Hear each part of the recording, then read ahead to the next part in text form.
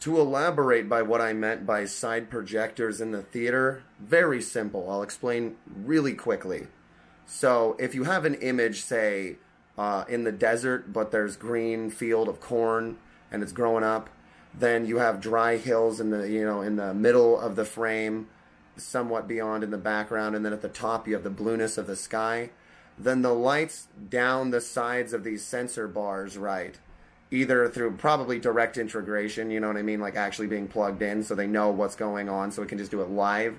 It's the only way to do it effectively. And for a theater or a home release, it's the only way to make it not have a lag of even a millisecond. Yeah. So the bars, there's just individual LEDs down it, arranged and fogged perfectly. They're real bright.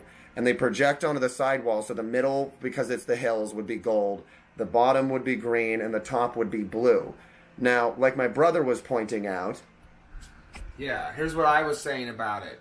You have say a farmhouse at the center of this whole scene that he came up with a second ago. And I said, this farmhouse, right, is the real center focus of attention as you say, sweep over a hill towards it. It's the emotional aspect that's driving the storytelling of the scene. So, because of that factor, automatically you need to take the color of whatever's being focused on, obviously, at the center of the image, and whatever's moving, or whatever has the most color, needs to be bokeh out into these side projectors of color so that you get the mood, the ambient mood of what you're focusing on with the center of your eyes kind of enhancing the rest of the colors that are being projected, so that it's taking over with the mood of what you really care about. That's key.